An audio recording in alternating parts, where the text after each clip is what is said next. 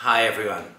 I was going to say welcome to Santa's workshop, but it's better to call it Tahir's Caravanserai story workshop. I am here all alone on my friend's lake, in a little lake house, which I've turned into my assembly line workshop, grotto, laboratory to make up these books. And this is a project that has, it's taken a lot of my time and energy over the last, 10 months now, when I came up with this idea to write 8 books, inspired loosely by my grandfather's small little first work, Eastern Moonbeams, which he published 103 years ago. Back then, when I had the idea, I didn't really know what I was doing. I was kind of fumbling in the dark, and all I knew was that if I kept going, the path would reveal itself.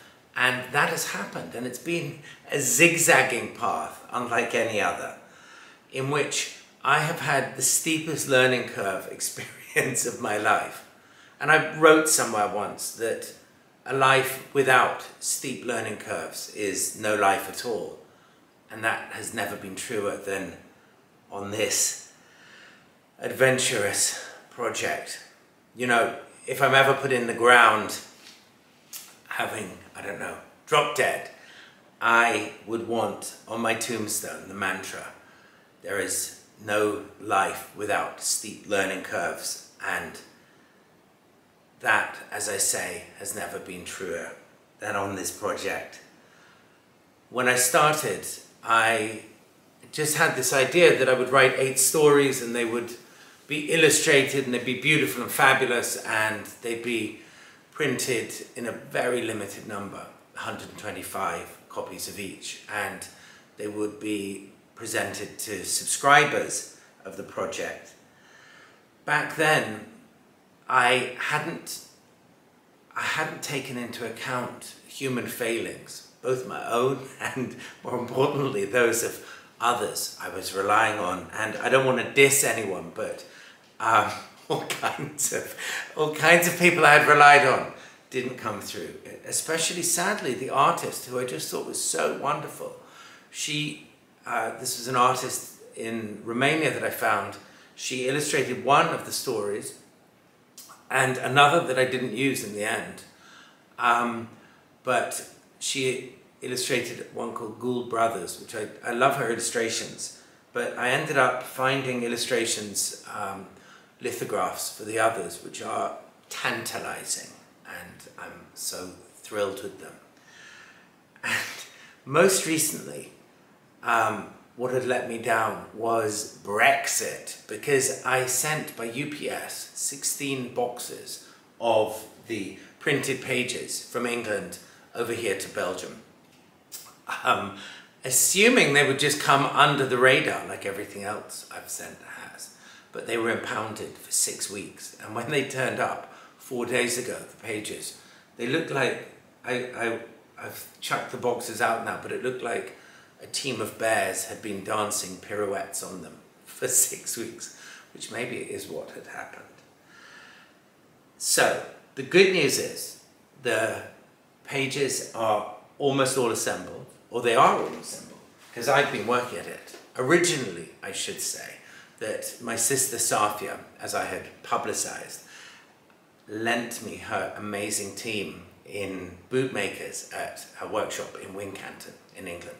And they valiantly bound the first batches of the stories using a concertina format like this, which I do love and I champion, and I realize at the same time why nobody uses concertina bindings, because it is so incredibly labor intensive, and more importantly, the tape that you use tends to come unstuck in humidity, as in this summer, which has been humid.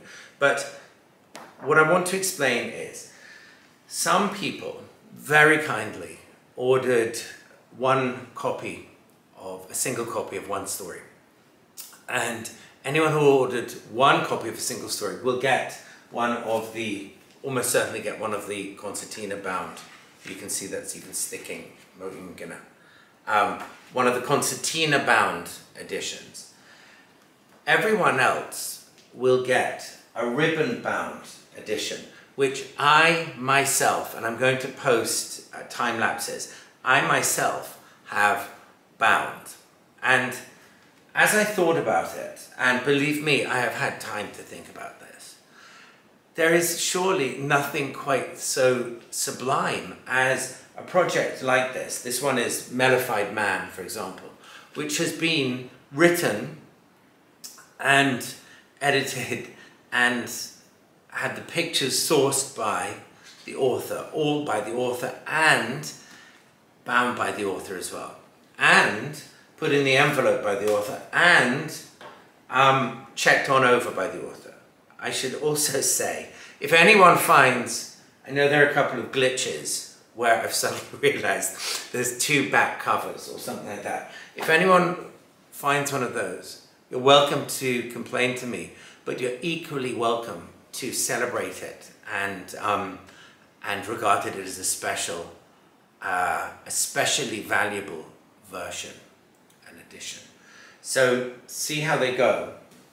Here are a couple of them. This one is, as I say, the concertina. This one is one of the ribbon-bound ones, and I'm presenting them in these envelopes with, I think it's called string and washer. And then if you've ordered 8 or 4, you'll get, these are 2 sets of 4. So you'll get them like this, with a little note from me. And again, I want to thank everybody for waiting. This has been a long journey.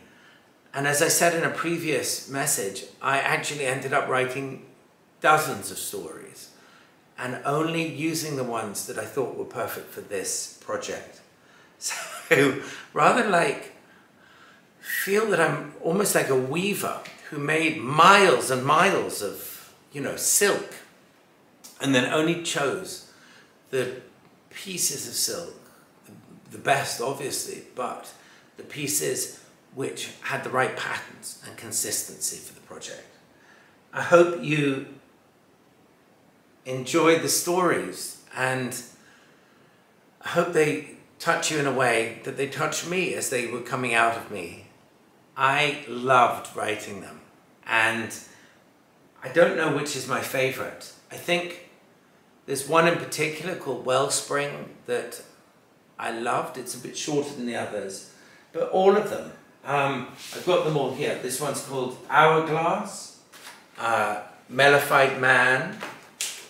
This one is Ghoul Brothers. This is Gin Law. Oops, and if I stretch, oops. This is Jin's Treasure.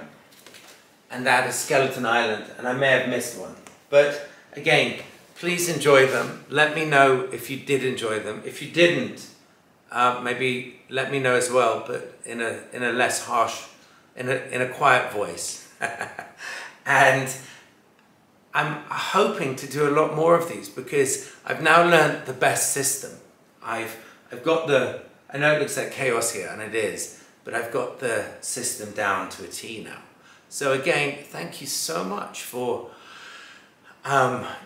supporting my Kickstarter, the Caravanserai stories, and for allowing me to dive into the pool of raw imagination